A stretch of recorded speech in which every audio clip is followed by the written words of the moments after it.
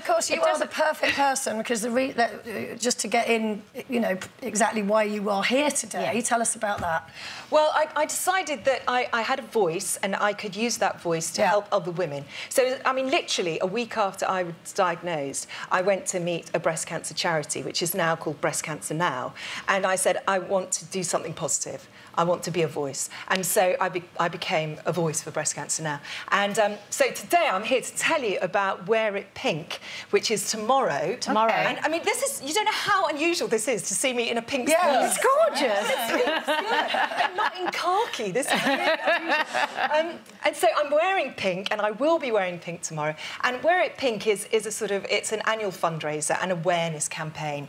And it's to make people aware of breast cancer. It's Breast Cancer Awareness Month. But also, hopefully, people will raise money for breast cancer. Yeah. They'll have a pink cake sale day, or they'll, you know, draw pink pictures, or just like your kids at school have Civvies Day. Yeah, hopefully lots of offices will have Pink Day. And the guys must wear pink as well. We want pink wigs, pink leg warmers. It's so simple, but everyone will be wondering, why is everyone wearing pink, especially with the weather we're having right now? And it will just get that conversation going. Exactly. And how important it is to get your mammograms, because if you're registered with your doctor at the age of 50, you will be invited to get mammograms. So, you know, everybody should take that opportunity. And even when you're having a cervical screening from the age of 25, you can ask the doctor, please, can you check my breast? Because it's so important, that early diagnosis, isn't it? It really is. And, you know, I mean, I was lucky. I consider myself very lucky. And obviously some people aren't as lucky when they're diagnosed with breast cancer. A lot of women don't survive from breast cancer. So it's really important to detect it early. Exactly. And I feel because I've detected it early and because I've had the surgery, my life isn't very compromised